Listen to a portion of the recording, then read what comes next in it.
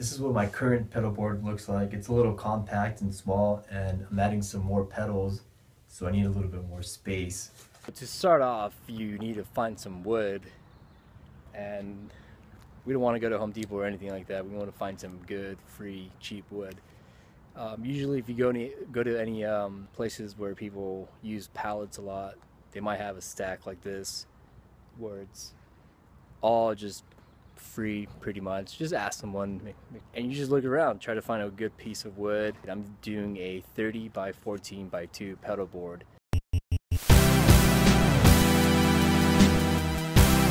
So again, make sure to ask someone if it's cool, if you can dig through their wood and dig through their wood.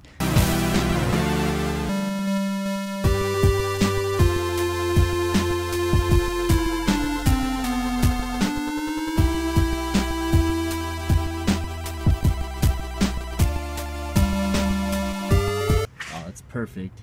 So I found a small pallet and I took it apart and it measured out to what I needed, and we're trying to keep it cheap here.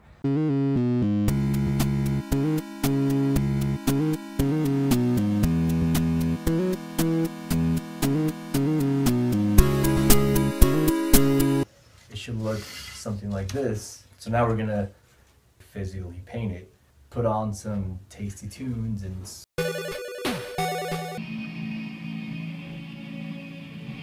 start painting away. You can either spray paint it or hand paint it. I'm just gonna hand paint it. Let's do it.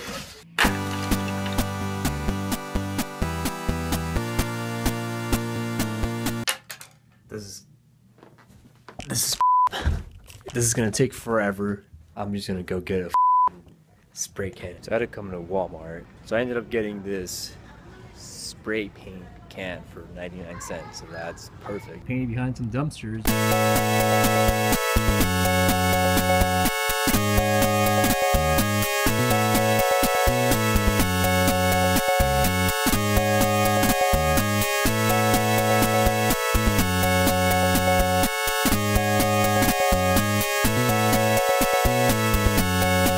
Let's see how this looks now. It should be all dry and everything. Nice, looks pretty good. I think I made it a little bit too big. So let's go put some Velcro on it. I'm watching Metallica. Once I set it down, I can't move it, so it's staying here forever.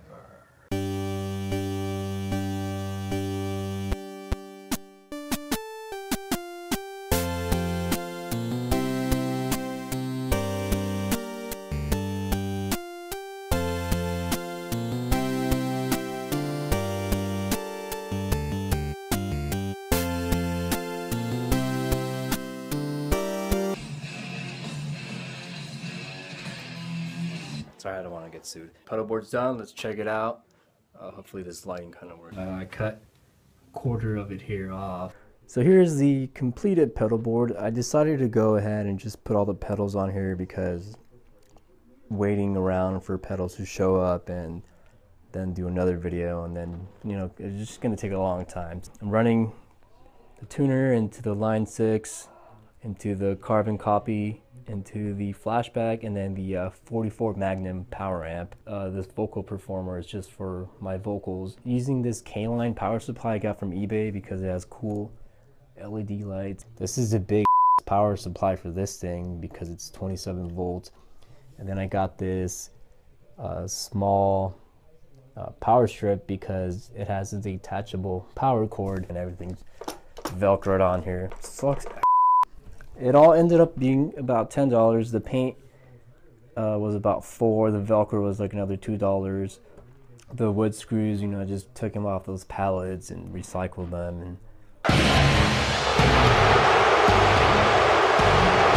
let's check it out, and I'm gonna play a little bit, and then that'll be it.